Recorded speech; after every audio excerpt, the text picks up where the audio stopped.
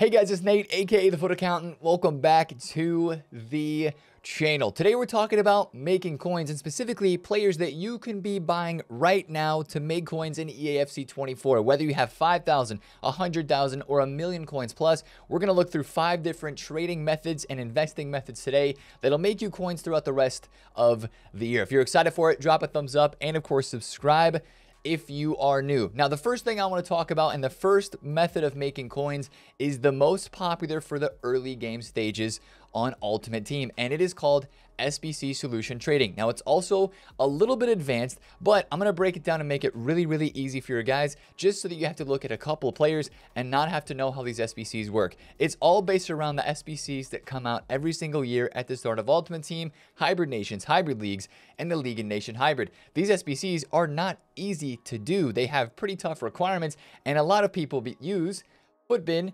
because of that. They use the solutions that show up on this website to help them complete the SBCs, and that makes player prices move on the market a lot. We're going to look at Hybrid Nations. You can look at any of those 3 SBCs that I just mentioned. You're going to click into that on Footbin and click on the cheapest squad that you see come up at the top. This is what people go on the market and start buying. But you're like, Nate, how do I know which cards do I need to buy? Which cards are going to go up because of this?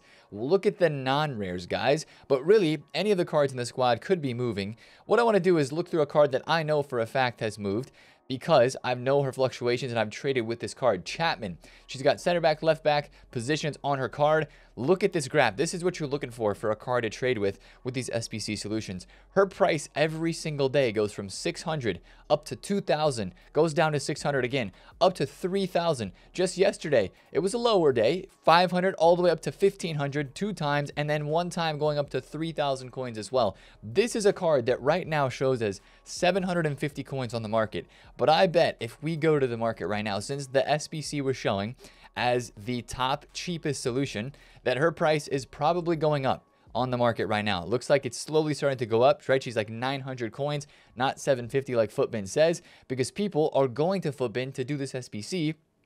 And it's making the price go up because they're going and buying the exact squad they see here, and they're buying all these players. Now, I will say, this method, you see her prices were spiking a lot more on like Saturday than they were on Sunday. As of right now in the early stages, I mean, we're in the early access period, so there's only a limited number of people that are playing this game right now.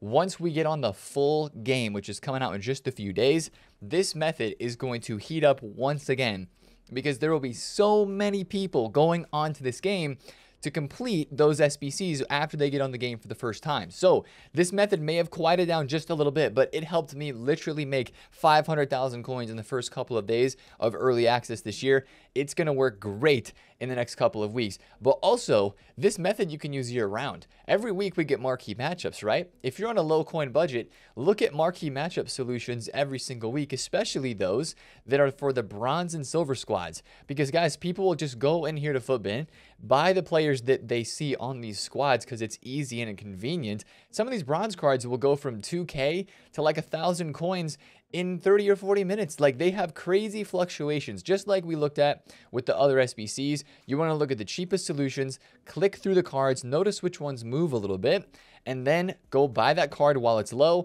and sell it when it goes up on the fluctuation, just like we looked at with Chapman, that gold card. So that is solution trading, guys. It is very big profits when you have a card that goes from, what did we just see, 500 coins to over 1,000 multiple times per day, right? Look, her price is going up right now. She was just 700 when we just looked, now 950. These card prices move fast, and they move really crazy amounts. So that's number 1, the solution trading method. Now, number 2 is a new feature of FC24 that everybody's excited about is evolutions. I'm so excited to be taking this bronze Mahmoud card.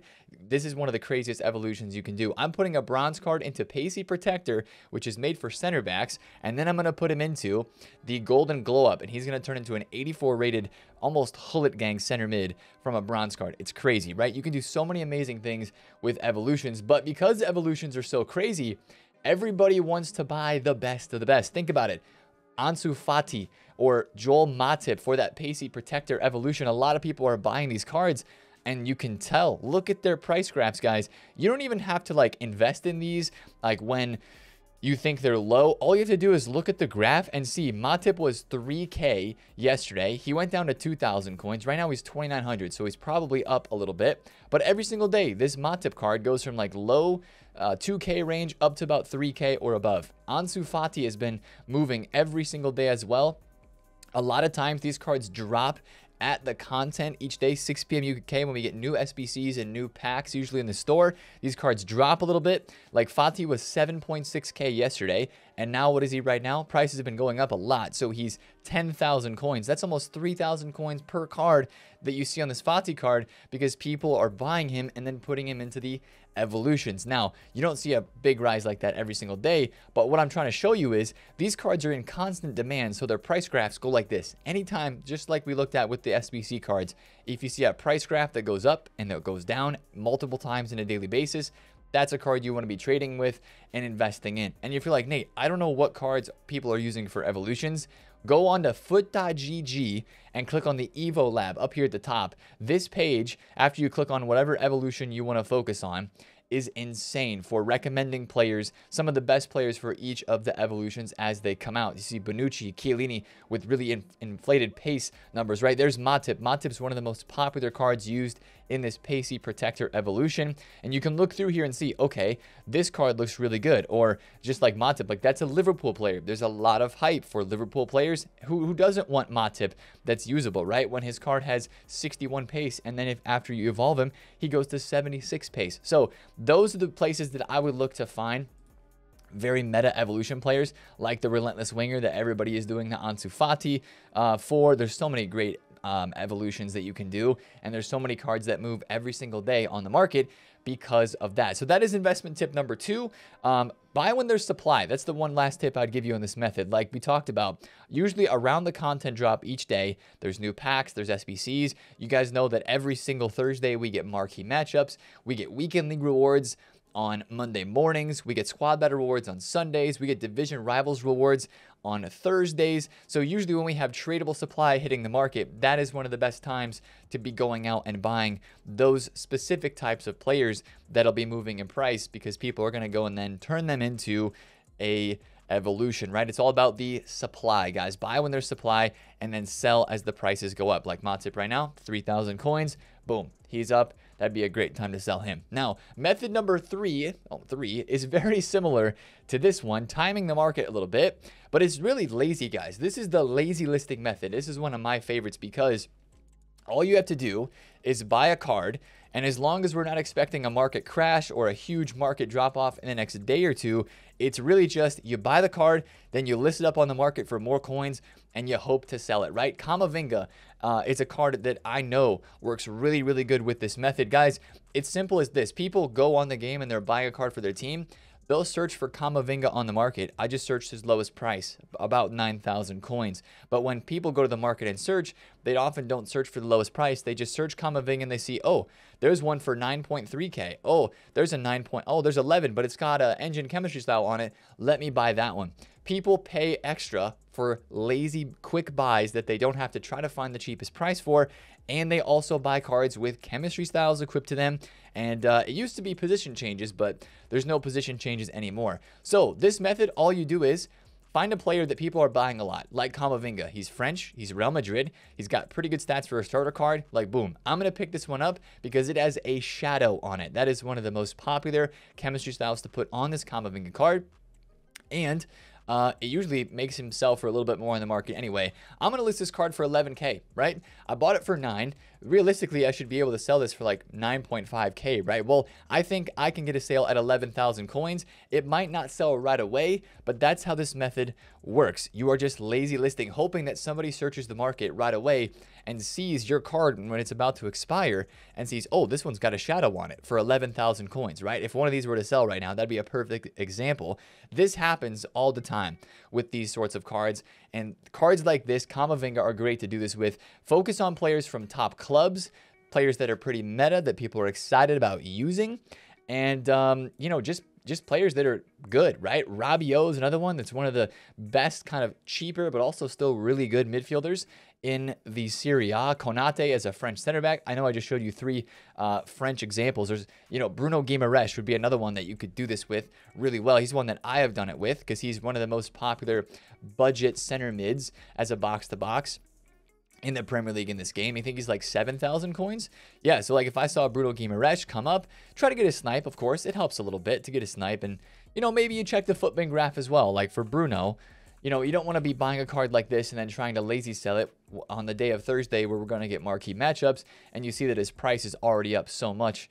It is today. His price is already up a lot. So I'd be pretty careful with a card like Bruno since his price is already going up. But again, the best time to probably do this would be buying around the content drop. Like yesterday, if I would have bought Bruno Guimaraes at the content drop, I could have paid 6.1K. If I would have bought him on Saturday, could have bought him for 6,000 coins flat. And now his price has really stayed the same. But over time, if I'm listing every single hour each day, I'll probably be able to get multiple sales per day. Like if I have 5 Bruno Guimaraes cards and I'm listing them constantly every single day, I'll probably get 2 or 3 of them to sell in a couple hours worth, just because people buy cards and they're lazy. That is lazy listing method number 3. It's as simple as that. Buy the card. Make sure you get a chem style on it, right? The chem style is the key part because it makes the card just look a little bit better when it's expiring there and people are lazy buying them. Now, that also runs me into number 4 trading method, the 4th trading method, which is chemistry style trading. And this is a very, very, very popular one, guys. This is one that's been around for ages. And, with hunters and shadows, at least at the moment, not being crazy expensive, I do believe, it doesn't work the best when those aren't there. But this kind of goes hand in hand with the lazy listing method. If I were to buy a Rabiot for, let's see, like 9.5 thousand coins, what does he sell for with a shadow chemistry style applied to his card? If this card sells for like 12K with a shadow, that's a gold mine. Okay, I probably doesn't, but it looks like maybe he sells at like 10 to 11,000 coins. Let's see, like 10,500, 10,750. Okay, there's a few. Oh, it reset my search. This is the problem with the menus this year, is it resets your chemistry on the searches. And the menus are just very buggy in general this year. I'm not a fan. Okay, you can see 10.5K for Rabiot, right? There's a couple of them up, but this is sort of like a lazy listing method as well. What I'm going to do now is I'm going to search Rabiot either with the shadow, or you can search without the shadow and just constantly be refreshing here for undercuts. I would be sitting here and saying, okay, if I can sell Rabiot for like 10.75, what do we have for tax there? We've got 500 coins of tax on a 10,000 coin sale. So I'm going to try to find a card for like the low 9K range with a chemistry style on it, or I'm going to bid on that card. There's not a lot of profit range here with Rabiot, so it's not the best example, but you're going to find him with a shadow, like 9.7. I would make like 500 coins if I sold that at, like 10.750. For me, that's not worth it. I would try to find a different player that would have a better budget. Like maybe, I don't know about Konate, as my game freezes here and I have to reset it because, menus. If he sells for 6K, but then also sells for like 8K with the shadow pretty consistently, that's a type of chemistry style trade that you're going to want to go for. Guys, this works with informs as well as we go on throughout the year. It works best with the budget tier. So like Hummel's inform is 26K. Maybe he sells for like 29 or 30K with a shadow. Inform chemistry style trading is one of my favorite methods as we go on throughout the year because people love informs and people want their informs to be the best in game they possibly can with the chem styles attached to the card. So that is method number 4, chemistry style trading. Now, method number 5 is going to be investing, and this is a broad one, and I want to talk about a few things with investing. First of all, one that happens every single week. If you are a fan of football and you watch football matches, you're probably figuring out who is playing the best and who is having the best performances every single weekend in the world of real life football, right? Now, this past weekend, Harry Kane had a 5-goal and assist contribution match. Bayern won 7-0, and Harry Kane's card is up a ton because people are expecting him to get into Team of the Week, right? This is an out-of-packs method as his gold card. This year, it is confirmed once again. Gold cards go out of packs, even though it was leaked that they would be in packs at the same time as a Team of the Week. If you look at the gold cards for Team of the Week 1, like Lewandowski, Salah, and Dybala, their prices are crazy expensive. So everybody is investing in a guy like Harry Kane in the game time, right? Harry Kane is having a great game. Right after the game is over, his price ends up going from 34K to 46,000 coins as everybody invests and they buy because like, oh my goodness, Harry Kane's going to get an inform. This is going to be a card that goes out of packs. This is a great investment, right? The same thing happened with Cancelo. Cancelo scored 2 goals and Barcelona came back from being down. They won 3-2 with 2 late goals on Saturday. His price went from 28K all the way to 35K, and then people realized, wow, this card is still way too cheap on the market for the early game time. He's now up to 50,000 coins on the market for this Cancelo card. So that's what you can do each and every weekend that you're watching actual football matches, is just keep an eye on the scores, keep an eye on who is doing well. It works best if it is a card like Cancelo or Harry Kane or Hakimi, right? Hakimi had a goal in a PSG win, and Hakimi's price is going up a bunch because he's getting into Team of the Week predictions, and people were like, wow, Hakimi's going out of packs. That's a card that a lot of people will want. I need to go invest in Hakimi before he goes even higher when he goes out of packs, right? That is the idea. Now, I will tell you this. If you invested in Cancelo, Hakimi, or Harry Kane, it's almost best every single time to sell in the hype, sell early. With these cards, they're going up a bunch. We just looked at the Cancelo, right? He was 28K. Now he's 51,000 coins. This would be a card that I would be selling on Tuesday or Wednesday before the Team of the Week even comes out. Because if they were to not get a Team of the Week card, their price is going to come crashing way back down. Maybe in later on stages of the year, lower than where you actually bought the card at. So the safe play is to always sell in the hype, especially if you think, okay, this player had like 2 goals, but is that like really good enough for a Team of the Week? If you're on the fence about it at all, it's always good to sell into the hype, but the best time to buy is always while the game is happening. So just watch football and see who plays well, and if they have a good card in the market, you can go out and invest in that, as people could get excited for the inform. And then also, we talk about this investing method every single year. It is the consistently best way to make coins throughout the entire year of Ultimate Team. SBC fodder, right? Because EA's already dropping SBCs in this early access time period. You're seeing cards like 88s go up to 19,000 coins after these cards were, I'm pretty sure, like 8K on Friday. Then they dropped the Kevin De Bruyne SBC, and now these cards are 19,000 coins a piece for the cheapest 88s in the game. Now, I'm not investing in fodder at this very time, but if you start to learn the fluctuations and the prices of these fodder cards, they move up and down all the time. We'll have periods of really good SBC content, and we'll have periods of really bad SBC content. And in those good periods, those prices will go up. And in the bad periods, the prices will go down. Guys, also, you can trade with fodder because there's SBCs that are out all the time. You can trade with this stuff every single day in this game. You just have to get on the bids, right? Nobody wants to sit and grind through bids for 84 or 86 rated Parejo for 8,000 coins, right? You might be able to get Parejo on bids each and every single day at like 7K and then sell right away for 8,000 coins because, again, people go and find the cheapest version to get and to put into their SBC because they're wanting to get the SBC done, when in reality, you're getting it for cheaper because you are going on the bids, right? Get on bids. That is where coins are made. If you want to grind the menus a bit, it's grindy. And yes, it takes time, but that is how you make coins, and that is how you learn the market. And once you learn the market more and more and more, you're going to be able to do more and bigger and better things and make more coins on this game. So hopefully those 5 methods really helped you out today. I know not all those methods are brand new, or maybe you've heard them before, but it also is just a really, really good reminder that trading on this game is not that hard. You just have to put in a little bit of time. You have to put in a little bit of effort and find a method that works well for you. Try stuff out. Don't be afraid to try stuff out, guys. I'll say this, we say this a lot, you have to spend coins to make coins. I bought some Enzo Fernandez last night at 34,000 coins. I'm technically making like 1,000 coins a card here because he went up a little bit, and there's really like 1,500 coins of tax here, but I'm not making much on this card. But at least I went for it, right? I bought Chiesa's as well at 75K, and he went up 10,000 coins. So, you know, some of these trades work out, some of them don't, but it's all about learning from the mistakes, learning from what you do, and your coin balance will continue to grow, and you'll just keep getting more and more coins in this game. And who doesn't want to have more coins? Everybody wants to. So hopefully the video helped you out today, guys. If you did enjoy it, smash the thumbs up on it, comment down below if you have any questions, and subscribe for daily videos on the market, on content, and how to stay ahead on FC24. It's been Nate, the Foot Accountant. See you guys in another video. Peace out.